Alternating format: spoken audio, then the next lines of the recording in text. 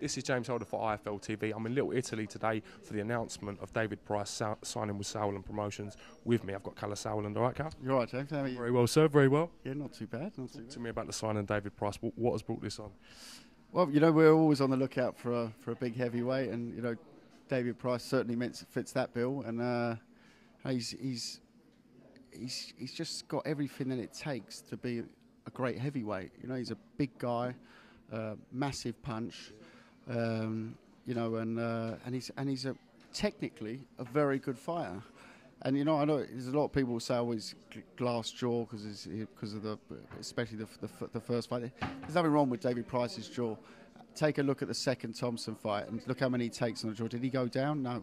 You know, so you know, the whole thing about Thompson is in the past. We aim to rebuild from here. It's going to be a 12-month process. Of taking him around on our shows and doing a bit of a mini world tour with him, and then looking to stage a show after the summer in Liverpool as a homecoming. Do you think this is going to take a lot of pressure off David, having fought so many times at the Echo headlining the shows? Are you going to try and get him maybe on the undercard of fights rather than billing him as a top of the bill fighter? Yeah, absolutely. I mean, look, he's had 45 rounds, you know, and 45 rounds, and he's done. He's headlined. I don't know how many shows, you know. And you know, he had 38 rounds before he boxed Tony Thompson. You know, so he has been pushed along quickly, and you know, there's absolutely no criticism on what's gone on to the past. You know, it's always easier to come in and say, well, that was wrong, this was wrong, but it's what they did, and you know, that's what happened. We have a little bit of a different view here. We're not in any rush, you know.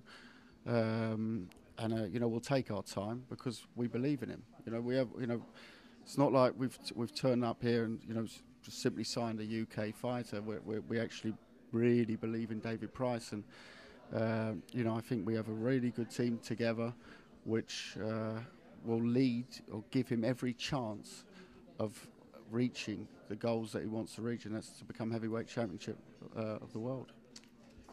David Price has signed with yourself. We've seen the announcement that the fight between Derek Chisora, the purse bids have been won by Frank Warren. Can you tell me what's going to go on there? Is there a date been staged? Is that fight likely to happen?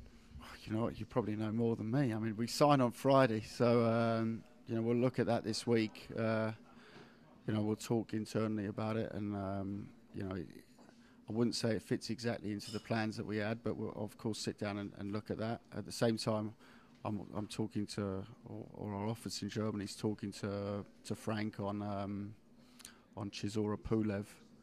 I'll have to find out what the latest is there, because you know, he seems, I think Frank's trying a few options on Chisora, and that's fair enough as his promoter. He'll try and get as many different options as possible. I think there's a lot of really good fights to be made in the UK.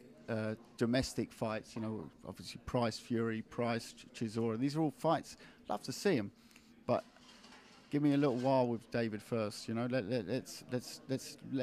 him rebuild. You know, because I truly believe that this man is going to do some big things. Can you see yourself coming back into the British market to sign some other fighters? Are you going to be looking at that avenue now?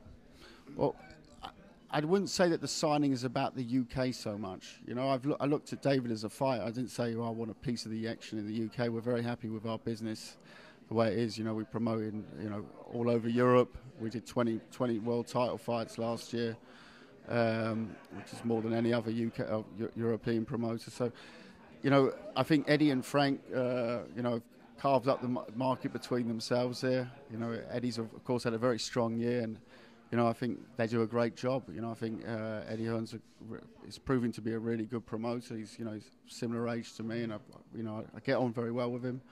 And you know, never underestimate Frank. You know, he's been around the block enough times, and you know, never underestimate him at your peril. And you know, it's not. This is nothing about the UK. It's not like I'm going to, you know, interested in starting up a UK company. And you know, of course, we're going to promote David Price in the UK. Whether that's together with Eddie or with Frank later on, we'll see. You know, the first and foremost is the interest of my fighter, and for that I'm open to anything. I'm not interested in politics. That's not my game. You know, I'm here to put on good fights, and you know, but at the same time, I'm realistic about it. You know, we're coming off 2 losses. Give us a little space. You know, let us do our thing, and we'll be back. And you know, I think that will only serve credit to the sport here, and I think it will be good for the fans to have a fully fit David Price in mind and body. You know, who is capable, I think, of everything in this sport. Is there a possibility that you'll look to get him on some other shows that are promoted in the UK? Is that something you guys have thought about? It wouldn't be top of my list. I think, you know, we promote enough shows ourselves abroad.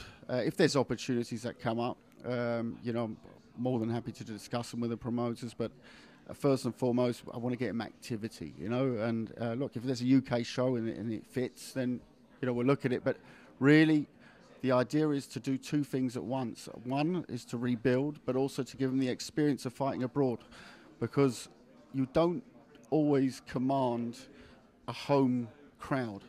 So if you're trying to become heavyweight champion, you might have to go and fight in another country to do that.